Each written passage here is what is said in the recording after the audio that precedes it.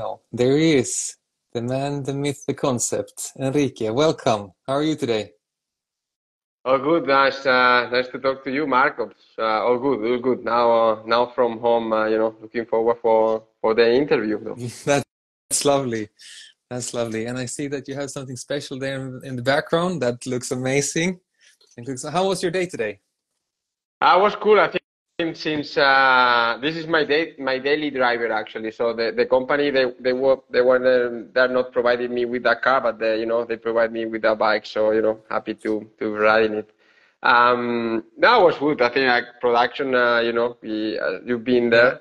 So like daily life in production is busy. So we are in this phase of scaling up.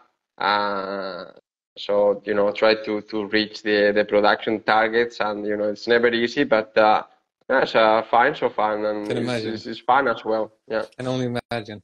So, short introduction, guys. My name is Marcus. I am the Graveloholic on Instagram, and you can find me now also on YouTube and Spotify and on Apple Podcasts. So, if you can't listen to this full interview right now on Instagram Live, you can always find it afterwards there, or of course also right here on Instagram as well.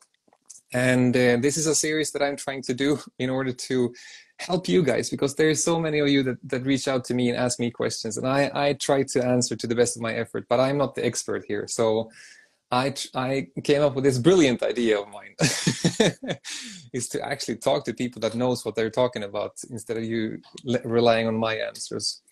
And with me today, I have Enrique, and he is the production manager of 3T. You can see 3T on my chest here, right? That's the brand of the bikes that I ride, and he has a lot of cool things to talk to you guys about today. And I'm gonna ask a lot of stupid questions.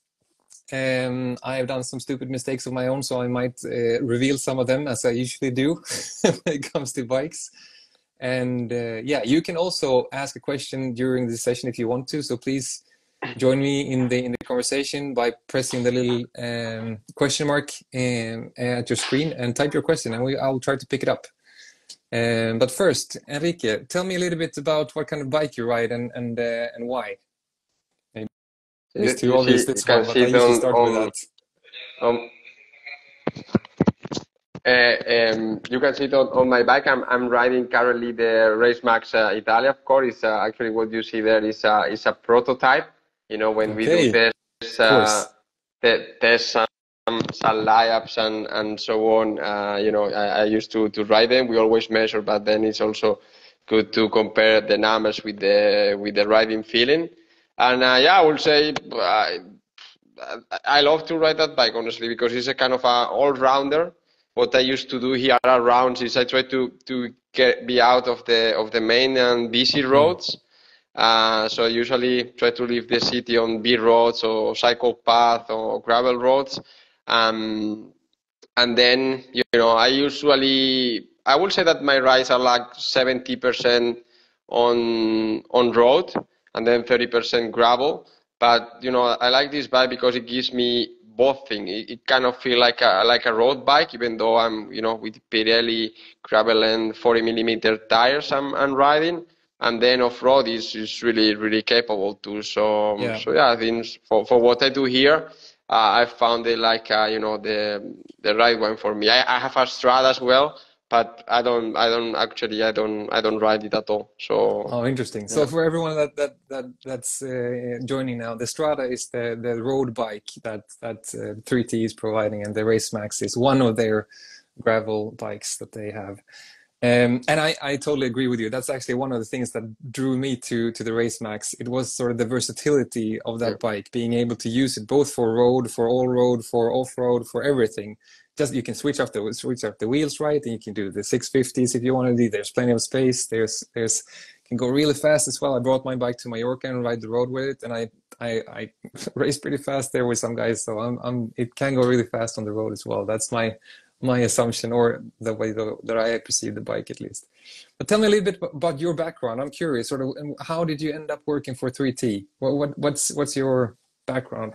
No, it's a kind of a long Yeah, story. but to make No, it a little bit short. yeah, no, I am aerospace engineer. Aerospace. I got my degree at Seville's university. I'm actually from Spain, and at the end of the degree, you could do many things, right? And one of the topic I Because liked you're the most Spanish, was right? I'm from Yeah. Spain. Yeah, I'm from Spain. Yeah. So one of the topic I liked the most was composite materials. Lightweight structure, construction, and so on. So actually, I moved towards that, was doing kind of an internship and research at the composite research department at the university. So then I had the possibility to test materials, to get the properties, break them, and so on. Mm-hmm. And I was at the same time involved on a was Formula Student. Is a competition within universities in which you have to design and build your own racing car. So Oh, we cool. create the team of Seville University, and in that competition, the judges, they don't only judge how fast the car will be on the track, but what's the project behind, Mm-hmm. right? So we were a team with a very low budget. So usually teams with high budget, they will use carbon fiber for the bodywork and for the all aero parts. Teams without no money, they will use glass fiber, right? Because it's cheaper. So we decided to use basalt fiber instead. Oh. It's we decided to use that. So actually start researching the material, getting the properties, and so on. And we discovered that it's a material that could be really suitable for frames manufacturing. I'm passionate about bicycles and cycling since I was a kid. And so then I created a startup in which we were making basalt fiber bicycle frame through filament winding. Wow. And so actually we were buying 3D components for our bikes. Okay. But we were not doing great on sales actually, so pretty bad I will say. Yeah, it's tough. And then I will say end of 2016, I got in touch with Rene, actually the CEO of 3T. Yeah. And he told me, we have this project of bringing production back from Asia to Italy to manufacture frames in Italy and so on. They just bought THM. THM is a high-end bicycle components located in north of Germany. That they use components used in RTM, so resin transfer molding. And we were doing pretty bad on sales, so in the end we were engineers, and so I was clear the path I had to take. I can relate. I can relate to that because that's actually what I did after university as well. Me and my best friend at the time, we started a startup as well, and we ran that for a couple of years, but we never became any millionaires on that like people do it right now with startups and stuff. So I just got a regular job being an engineer myself as well. So I can relate to that. But tell me, I have a question there that you mentioned, like that big thing, like bringing things from Asia to Europe to start. I mean, there's so much to that basically, but there's many of the biggest manufacturers, as I understand at least, they have their production in Asia, and there's a reason, because it's cheaper. But there's also specific companies that's pretty good at doing that, right? Still, but how and why? What are the benefits of manufacturing something in Europe, and how is that even possible? And what's the focus for 3T on that? So I think in biking industry, like 99% of the brands that they have carbon components, they are made in Asia. In Asia, we can tell from China, Myanmar, Cambodia, Vietnam, and a bit of Taiwan as well. So they move from cheaper labor country to the next cheaper labor country. And from the business perspective, definitely it gives a lot of advantage if you really know how this works. When you order a frame or a batch of frames to an Asian supplier, there are super long lead times, minimum order quantities. You cannot adapt your demand based on the offer based on the demand. So it makes the whole business quite tricky and and way more complicated. Why we don't make, why the brands, they don't make frames here in Europe, all of them, once, back in the 80s, every brand was making frames here in Europe as well. Yeah. So they've pretty much, they lost that know-how, if you think on the really well-known Italian brands, they produce their frames and their parts in Italy, okay? What happened is that when carbon became the material of choice, unfortunately, one of the drawbacks of composite material is that production is really labor intensive. Yeah. Okay. So that production, that actually carbon production, composite production, it was born in Europe and in the US, but it got moved to cheaper labor countries because of they are really labor intensive, no? Yeah. And that's the main reason. And that happened on the late 80s, beginning of the 90s. And now brands, they find themselves that they don't have actually the knowledge in-house to produce carbon components or composite components, because all that know-how got transferred from the US mainly to Asia. And now those Asian suppliers are the ones that they kind of rule the market when we talk about carbon components. So but what is the biggest benefit for you now? Because I guess you built the know-how, you have a lot of people in-house. I've met some of you guys when I was down visiting in April. But what is the benefit of being sort of in control? Or maybe that is the thing. First of all, that flexibility. I think, this project of bringing frames production from Asia to Italy started way before the coronavirus. But then with coronavirus, we've realized how important it is to produce local. Okay, because clear transport and China shut down. So not only in bike industry, but in all the other industries, there've been quite a lot of chaos. And still some. So that's definitely is one. So when you control your own production, and then you control the whole supply chain, you can react quicker to market. It gives you more flexibility as from the company point of view, right? And then towards the consumer, towards the end consumer, which is at the end, all the, followers you have in here, at the end, they are the ones paying for the frames. What we are offering to them, of the advantage, is like we are able to provide full traceability of what they are buying. So you've seen the process. When you scan the serial number, which is on the bottom bracket, we can track it down until, when we put the first rubbing of material in the filament winding machine. Through all the process. That's definitely a high value. It is. And it is indeed. And then for us it's more to very quickly to the demand. So I think 3T now came with this project mainly it's for dealers, in which they are not forced to buy this many bikes.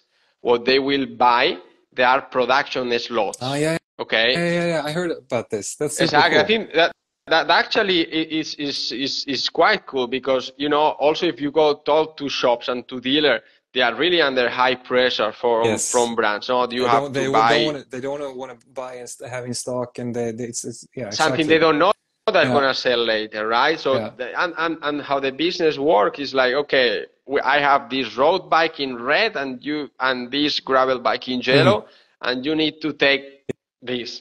So what 3T has done, say, well, guys, I'm gonna deliver to you what you need, what you are gonna sell. And actually they are kind of booking production capacity, of course, because we need to know whether we're gonna produce 1,000, 2,000, 3,000. No, it's like from today to tomorrow we cannot double production. But they're committing to these production slots. Okay, they say I can sell 10 frames next year, but the model, it will be the customer telling me. Not myself, purchasing in advance. That's really so hopefully, cool. We hope that works, and we can offer that. So that's definitely something you could only offer if you own your own production facility. Exactly. So that you cannot do that when you rely on a third party. No, exactly. For production. That's a different story.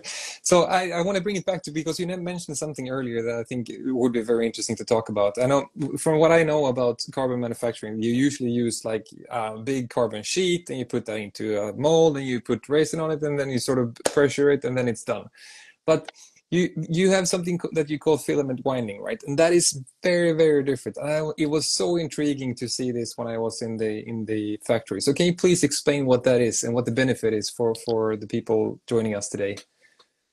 Yeah, sure. I think once we decide to move, production, say we want to make production, for us, it was quite clear that we couldn't copy the production process they use in Asia, let's say the traditional production process, which is called carbon pre-preg, bladder molding, kind of, as you say, the way that an Asian frame or the Race Max made in Asia, is made out of 350, 400 little pieces, that they lay one on top to the other over a foam core with the bladder in, which create the shape of the frame, so like the layup of the frame.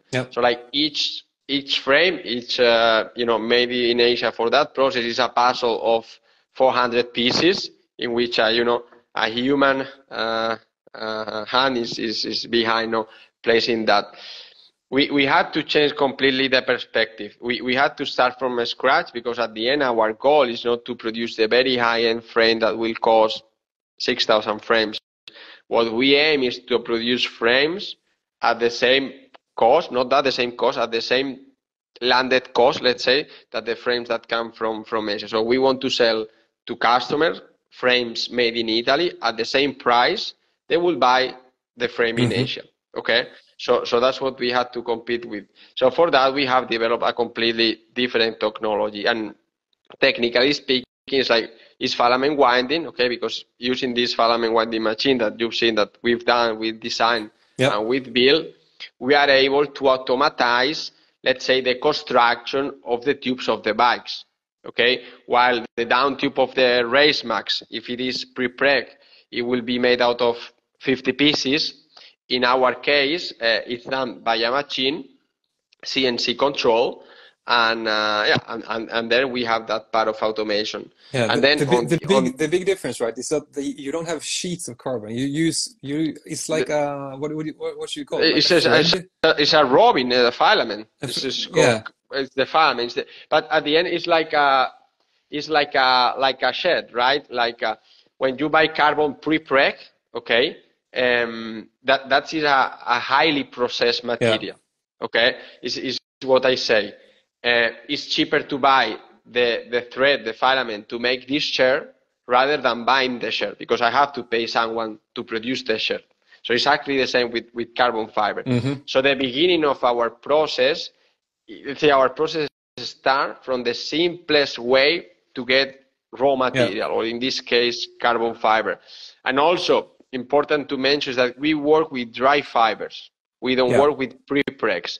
So meaning that if you've seen YouTube videos of how frames are made, pre-pregs, they need to be stored on a freezer minus 18 degrees. Okay? Due to the fact that we work with dry fiber, we can store material at room temperature. So then we have the advantage also on being efficient in the way we use energy. Okay, so our process is also quite sustainable in that way, how we spend energy all around. There must be so much less scrap as well, right? Or is that just an assumption from my side? No, it is true, actually. So when you start, actually, these pieces, the carbon pre-pregs, they are like big rolls, okay, that they are CNC cutted in little patches. Of course, like manufacturers, they try to use that as or take advantage of the materials as much as they can. But in our case, let's say we are placing the fiber where we need to, right? So you're seeing like the tube, the filament winding. So we go, from one side to the other to the tube, and we are putting, actually, we have a bit of waste, definitely, because then there are some cuts that they need to be done. But overall, it's also on that point, is also quite quite efficient. And actually, the waste we generate, we make it into another type of carbon fiber, which is called matte fiber, and that's what you use to fill some gaps also. So okay. that scrap, it's at the same time also a bit reuse, no? So Gotcha. so yeah, I think that's definitely an advantage, but also like the process is quite efficient as well on energy consumption. How we use the energies through the process. So tell me, how many? Because this filament process, it makes like the tubes, right, more or less. So how many parts is it that makes a frame, and which parts are those? So actually, as I said, like if we will make the frame using prepregs, ideally it is about 400 pieces, small pieces. So when we make the frame, like for you to have an idea, 90% of the fiber weight, okay, you have in your frame, it comes from the filament winding machine. Okay, and what we do on those machines are the tubes. So we produce like down tube, seat tube, top tube, head tube, and then C stays and chain stays. So all those tubes, they come from the machines, and then the remaining 10% are those parts that we need to lay by hand, because we haven't been able. Like some of the joints, some reinforcement, some local patches.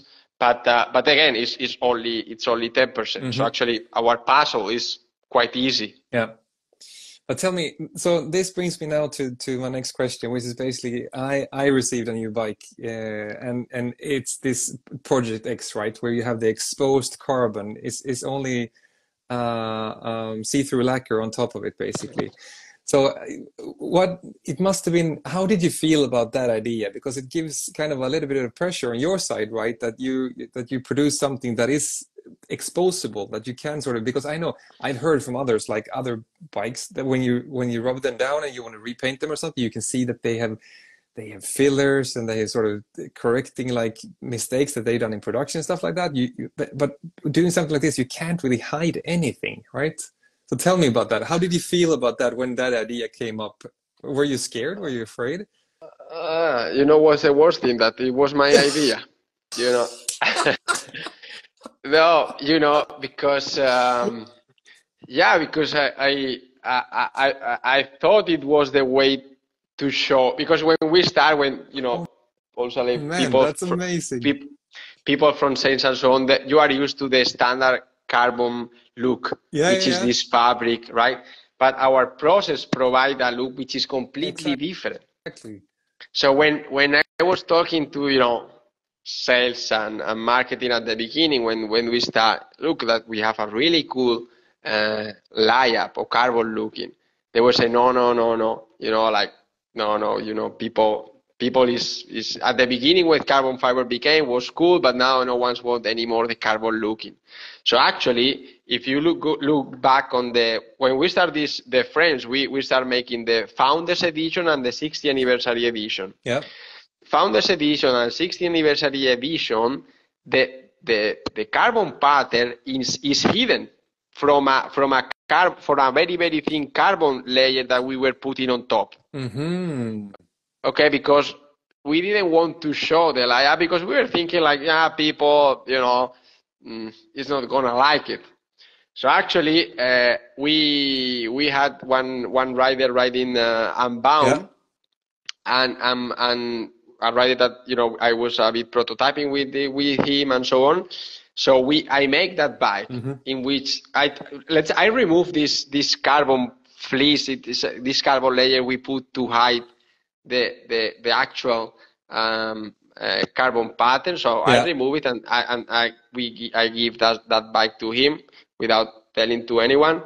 And then actually when we build the bike, and I show the bikes to the people there at 3T in the office, say, wow, how cool is that? I was telling you this. And then is where the Project X was born. Thank you, Enrique. Thank you for coming up with this brilliant idea, because I just absolutely love it. It's so stunning. It's completely fantastic. But as you say, it puts a lot of pressure, right? Because it's what we are trying to explain. This Project X is being fully transparent with people. He's not hiding anything. So it's like if we will ask in Asia, I want the bike with all the carbon that you can see through all the carbon. They will tell you no chance, absolutely no chance. They will put this primer, they will fill all the pinholes, whatever, and then they will, paint it black, yellow, or pink. But they will never do that. So yeah, that puts a lot of pressure on us.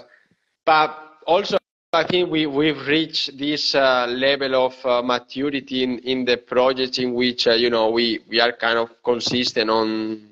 Well, I would say we are quite consistent on getting that level at the end. So. So yeah, I think we cannot be any more transparent than that. We're showing everything. It's completely naked. So I think it's to be brutally honest. Someone told me that you should be that, and I think this is the way to be brutally honest about a bike. Yeah. Okay, so my next question. There's been some announcements the last couple of weeks, right? With the 3T now going integral, with its stems and the frames. But tell me a little bit about the new Moore stem. It has such a deep heritage, right? And yeah, this is a super unique new part that you guys offer now with the new bikes. Yeah, definitely. I think this is all credit goes to Gerard Vroomen, which is our head of design, and is the mind behind the design of our components. I'm more on the production side. Let's say I get what he designed, and I try to make them real. But yeah, no, definitely, it's I think it was something needed. We need to have this integrated cable routing, and I think it's been truly thought.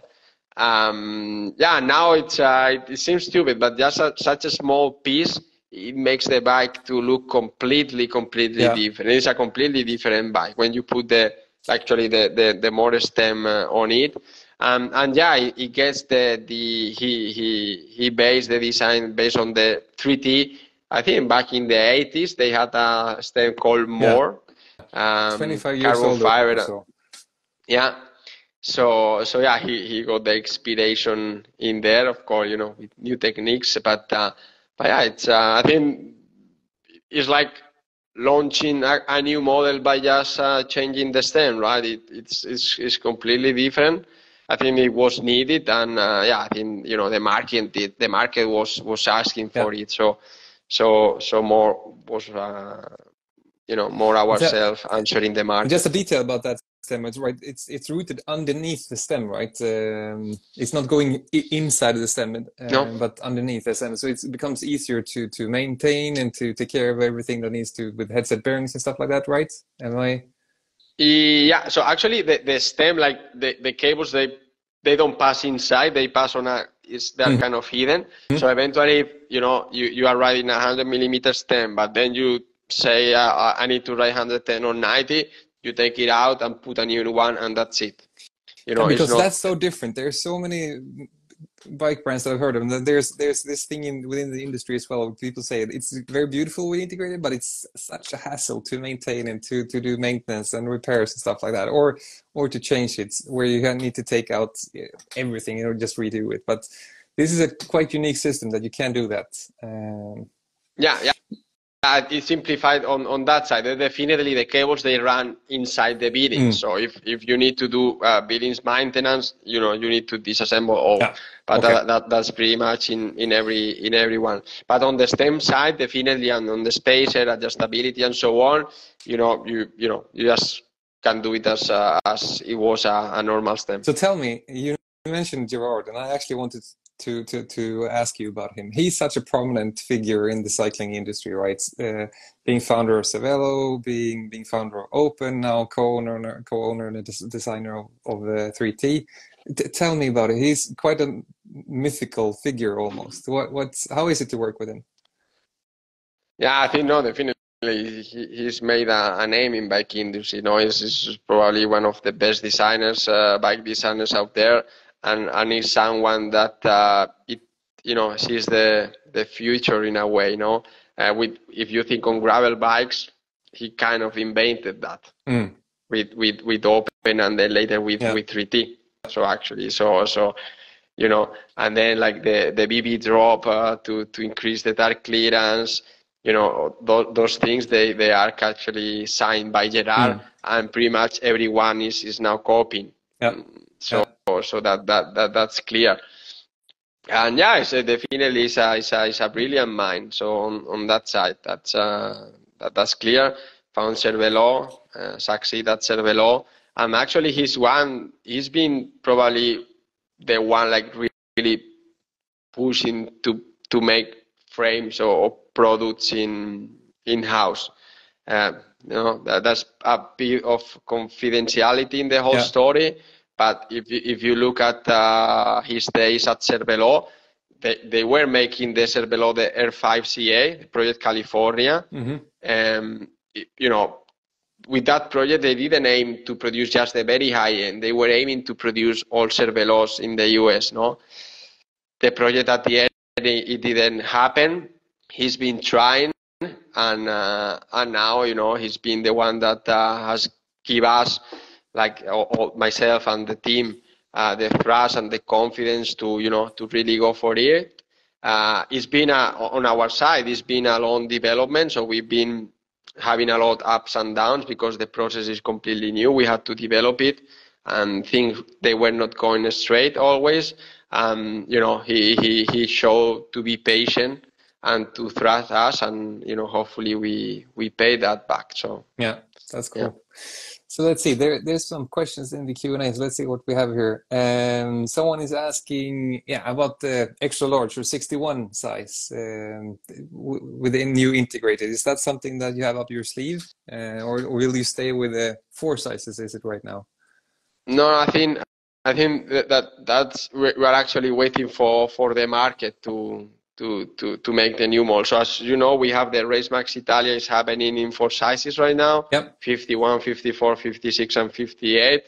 We did that because at the end, the tooling, the molds, this is a huge investment, and we wanted to, you know, to really see if the project, you know, was, you know, taking off or not. Now it's in that I will say it already take off. So yeah, we are gonna probably add those, you know, both like 48, like the smallest size, and the biggest one. Yeah, definitely. Okay. And there's one question from Nadi. We actually replied to that one. If you do the filament winding on the complex shape, the whole frame, which is not the answer, but actually the other thing that she asked, if you bond them together, the parts. So yes, I can actually answer that question. I'm the expert. No, but we don't bond them together. Oh no, okay. So tell me about that then. No, I know maybe what was she or he meant. We are making the tubes with the filament winding, but we don't glue the tubes. What we are doing with the filament winding is we are getting like dry fiber preforms. Okay, so those preforms, they are placed into the mold, and what we get out of the mold is a single piece.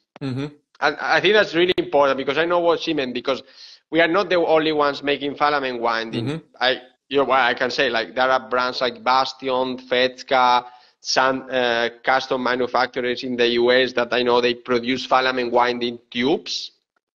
But actually, if you look at those tubes of those brands, they are round tubes. Yeah.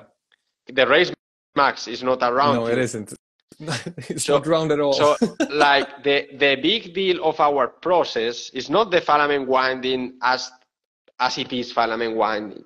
The big deal of our process is that we have created that kind of machine which is able to produce complex shapes, no round tubes anymore, like complex shapes, dry fiber preforms, so because they are dry, and then they are stable enough that they can be manipulated and be placed together into a mold. So actually, when we open the mold, it's a single piece. We glue main triangle with the rear triangle. We do that. That's what you saw. But I think what they meant. No, we don't glue. We don't produce tubes and glue them. We produce a single piece. We use the filament winding to produce the preforms, not to produce like an already cured tube. And you don't need to answer this question, but I did understand when I was in the factory that this whole process of not making round tubes, because that's pretty straightforward and simple, right? But to have complex forms with filament winding is much more complicated, and you have a little bit of secret sauce there to that process, right? As I understand it. Yeah, I think we had to put the whole process together, right? From placing the robins until the end. So yeah, it's so. To put fiber on a tube, whatever the shape, that's easy. The tricky thing here is to remove the tube exactly. later on, no? So yeah, so that's what we actually have developed this way. Actually, is patent.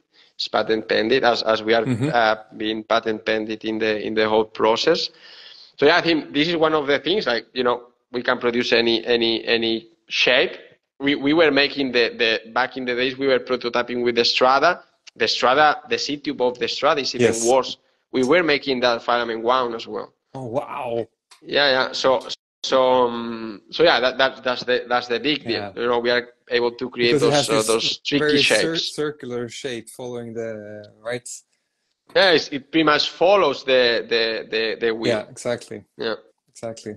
I love the design of that bike too. So what I want to sort of start wrapping up, but I have a few more questions, and I want to tie back to what you actually said when we just started this call, and you talked about, I'm trying to make the production better and whatever you said. But what is it now? What's your biggest challenge now ahead, from your point of view? Now this is a scale up. So we are growing a lot, the team, like at the beginning of not even like March this year, we were in production like 5 people. Now we are 14. Wow. So it and since it's a process that we have developed, we need to train the people properly. So now we are in this phase of training people, but at the same time trying to scale up the production. And you know, that's you know, now's the main thing going on, you know, to try to get people, you know, properly trained, and you know, and being as productive as possible. So I would say that's the biggest deal so far, like human resources. Yeah. Always, it's always tricky to find good people. I know that for a fact as well. I do that. What I do as well, trying to hire people is just super tricky. I wanted to ask you as well, like, what is time frame, like, from when you basically start manufacturing a frame and or the parts of the frame, and when is it done? Sort of what's the time span we're talking about? Is it like a day, or is it a couple of weeks, or a couple of weeks? What's the time frame? So we are in a this is really technical, on kind of a one-piece flow process. So actually, our lead time, like the throughput time from the frame since we press the button of the filament winding machine until we ship the frame to the painter, it's about 5-6 days, working days. It is that fast? Yeah, because it depends on, you know, maybe whatever you do the winding first in the morning or not, but we're talking about that 5 to 6 working days kind of. Yeah. And what's your target? What are you aiming for? Do you want to half it, or do you want to cut it down by a day or two? What's no, not really that, because at the end, you know, there are those timings, right? Especially now that we are really working in one shift. At the end, you have like, especially like curing times, like the bonding curing times. So like, you know, you pick up something from the day after, but yeah, it's I mean, if we're in a hurry and we say, we have to make this frame, whatever, we are kind of, if we will start the winding in the morning, we will be bonding at the end of the same day, just for you to have an idea. So the day after, we could be shipping the frame to the painter, so it's 2 days eventually, but you know, it's usually it's those 5 days. Cool. We got another good question here from Antonio, and I actually also want to ask that question because I might want to retrofit it on my old Racemax. Will the new stems be also available for the old bikes? I guess you need not only a stem, right? You also need a fork. The fork. I mean, eventually, so the tricky thing here is like, could you do that? Of course. What do you need? So you need to have a fork. So which actually you might need to buy that's ready to paint and then to match it with the colors of your frame, because we won't have like force painted to match the old No, of colors. course. Yeah, makes So sense. you take it ready to paint, Yeah. you match the colors, you get the more stem, that's okay. The only thing then is that you are gonna have this hole for where the cable's coming. Yeah. You need to take it to someone that can make a nice little patch on the top or something. Yeah, if you usually, that there are those shops that they do repair frames. So, well, eventually, cool. It's not gonna be that simple, right? Because, but people that might like to do DIY things, then it can be possible. Yeah. Exactly. All right, let's try to wrap up. I have one last question. Is that will you be joining 3T and potentially myself at Franciacorta in 2 weeks for the big event? Yeah. What are you gonna ride? Well, I'm going 150. The 300? No, I don't know yet. I don't know if I even can make it. But if I can make it, I'm probably going to do the, what is it, 150? I think 150. I'm not trained enough to do the 300. I would die. No. I think I will. No, if we agree that we need to ride the 150, they won't make me work, so I will be able to ride. So ideally 150. Last year I didn't ride it, so I had to, because at the end, like all the people working at 3T, we work there, and we try to help the event and for the breaks and so on. But I think this year I might have the chance to ride it. So cool. So yeah, 150, 300 is a lot for me. Me too. I'm not mentally prepared. Mentally, I can do it. My head can do it, but I don't think my legs can do it. I mean, in 2 days and sleeping in a hotel and so I could do it, but yeah, of course, that's the difference. Very, very cool. So my last question, as I always try to end it with, what's going to be your next ride? On bicycle frame? Mm-hmm. No, yeah. Where will you ride next? Like riding like next weekend, you mean? Yeah.